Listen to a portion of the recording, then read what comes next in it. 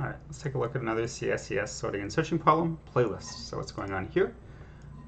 So we have a list of n songs, and we want to know the largest interval such that every song is unique. Right, so for example, here, 1, 2, 1, it's not unique, so that's not allowed, but 2, 1, 3, 2, nope, there's a duplicate in the 2. How about 1, 3, 2, 7, 4? Yep, that has length 5, and we can't extend it anymore because this 2 clashes with that 2. So 5 is the answer here, which is what we get. So this is going to be greedy. We're just going to keep adding a new song to the list, and we wanted to chop off some old songs from the the front of the list to make the new song unique. So let's do that. Playlist. So read in the input, and we're going to use a set to check for the uniqueness quickly.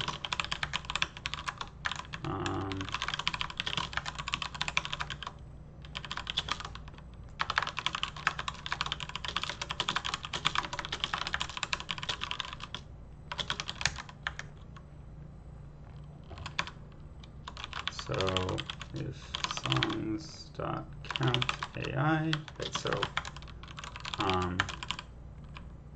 while the song is already in our list, we need to chop off some stuff from the front.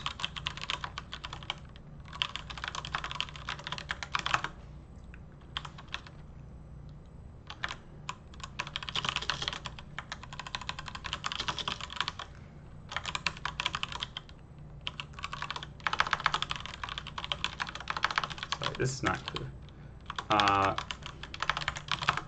Okay, so we want to add the new song to the list, but there's a problem. The new song might already be in the list. If that happens, then we need to keep chopping things out the front until that's no longer true. So that's what this while loop is doing. It's saying, well, we already had this song, chop a song off the front, and this is our front, which we'll increment. And then once it's no longer in the list, then we can add it. And the length that we have now is, right, so this is now a valid sort of chunk of songs. So this might be the best chunk. So we should max it with, our best so far. And the length is I minus start plus 1. And maybe the easiest way to see that is, after the first song goes through, I is 0 and start is 0, and that has length 1. So, that's where we get the plus 1 from. And the reason for that is that this is like inclusive on both ends, right? We're saying that we actually do have start and also I, and right, the length of an inclusive interval is that. So at the end, not the answer. Vectors. And we also need a set. Right. And the reason that we need a set, by the way, is that we want to check if we already have a song quickly. Right? And a set can do this in log n time.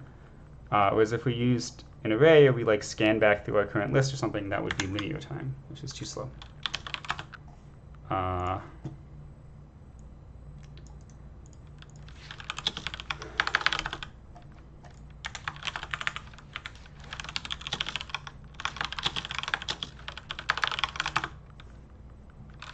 Segmentation fault. Right, we're filling in the values of A, so we need to allocate space for A up front. Okay, this prints out 5. It's probably better answer than segmentation fault. Cool, so it works. Yeah, so greedily, right, we just add each successive song to the list, and we only remove songs from the front of the interval if we have to, right? That is, if a new song has a conflict.